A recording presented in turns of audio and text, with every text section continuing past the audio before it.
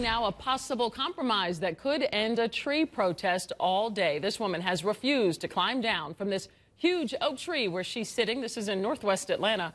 Channel 2's Barrett Peterson is live on Cross Creek Parkway in Georgia Power. Barrett says it's now going to work with the condo association there.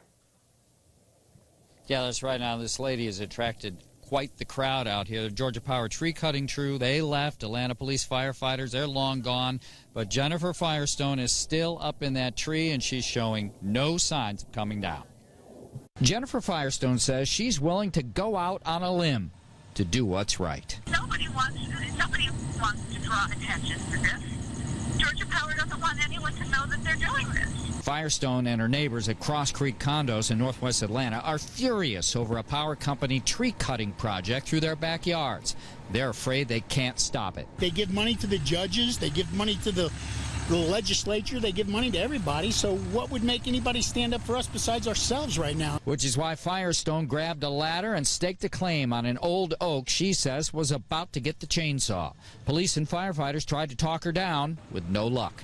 The power company told Channel 2 the tree cutting is all connected to a multi-year infrastructure project that affects hundreds of thousands of customers, including Hartsfield-Jackson International Airport and the CDC.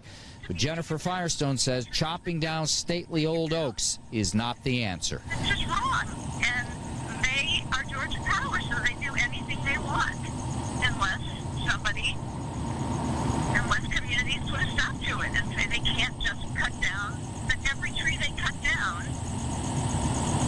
they have to justify, and they have to try to save old-growth trees.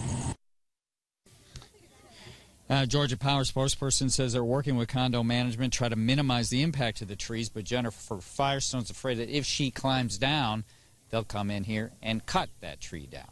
More live northwest Atlanta, Barrett Peterson, Channel 2 Action News. All right, we'll be watching to see what happens. Barrett, thank you.